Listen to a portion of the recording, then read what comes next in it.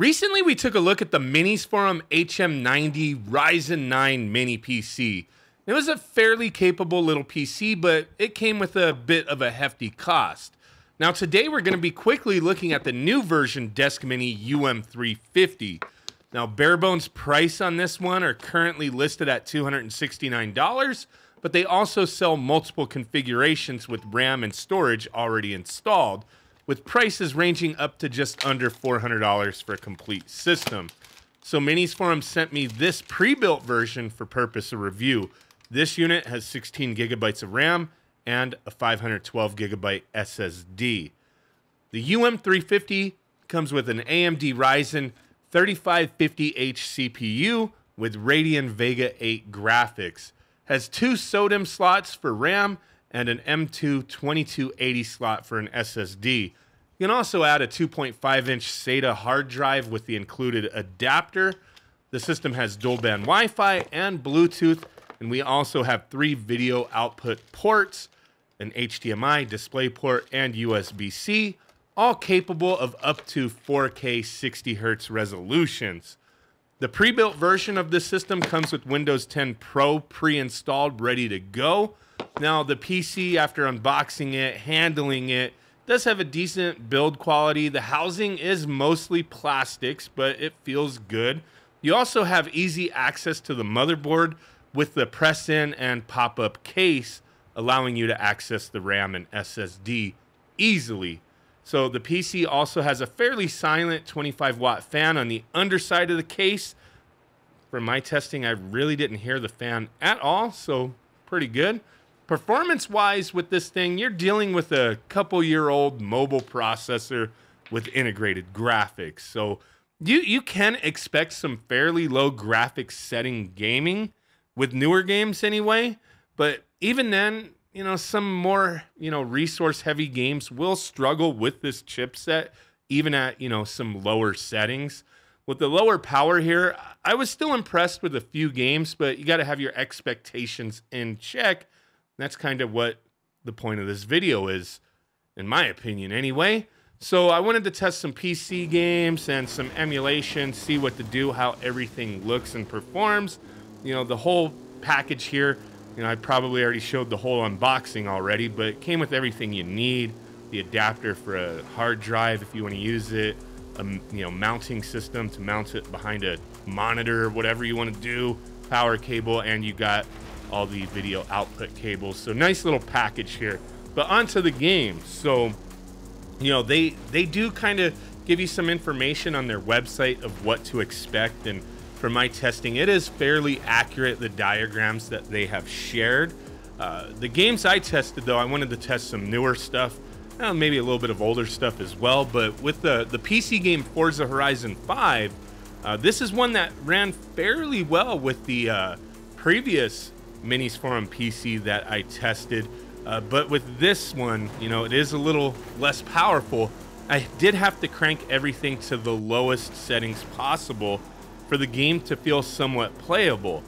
At high graphics, Forza was chugging along at a non-steady 15 FPS, so not really playable in my opinion. At medium settings, I was getting 20 to 25, and at low settings, I was getting 25 to 30. At very low settings, I was getting a fairly consistent 30 to 35, with it being more consistent at that 30 range, not really dipping below. This is definitely not the best way to play the game, but it's fairly playable at these settings in my opinion. Now, moving on to another game, a little bit older one, Doom Eternal. This one needed to be cranked down to low to get some acceptable performance out of the game.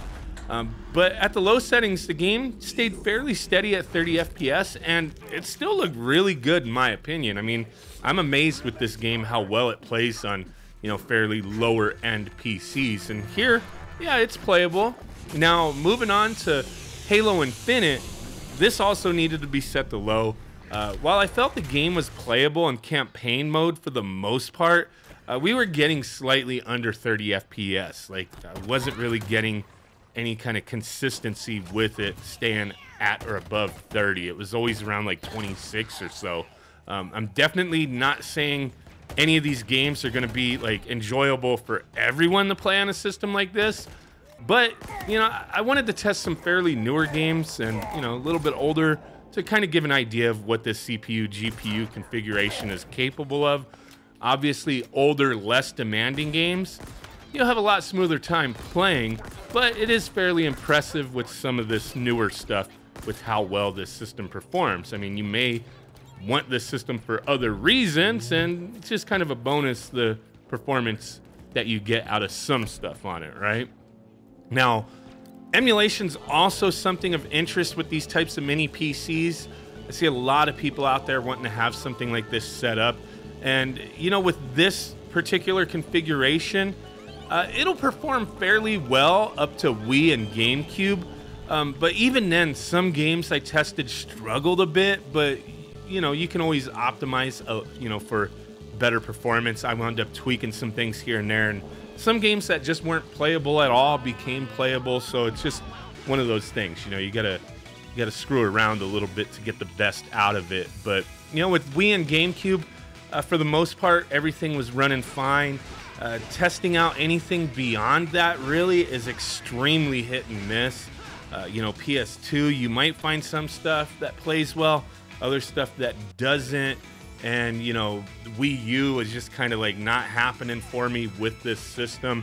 But anything up to Wii and GameCube, you should be able to play all right. I mean, everything else. Dreamcast, PlayStation 1, obviously all your 8 and 16-bit stuff can play on practically anything. That's going to be no different here.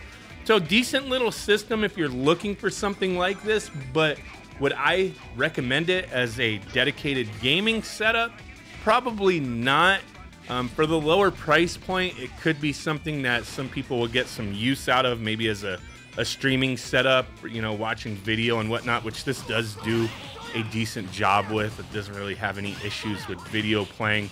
I just want to mainly focus on gaming with this video to give you guys an idea of what we're looking at. So, yeah, I mean, for the price, it's okay, but, I mean, I think I really like the other one that I reviewed prior, the HM90, quite a bit more, just because it was quite a bit more powerful than this one, but it also is quite a bit more expensive than this system as well. So, you know, with power comes price, and that's the way it is. Like I said, wouldn't recommend this as a dedicated gaming system, but some people may get some use out of it. So I just wanted to share my thoughts and testing with you guys. Really do appreciate it.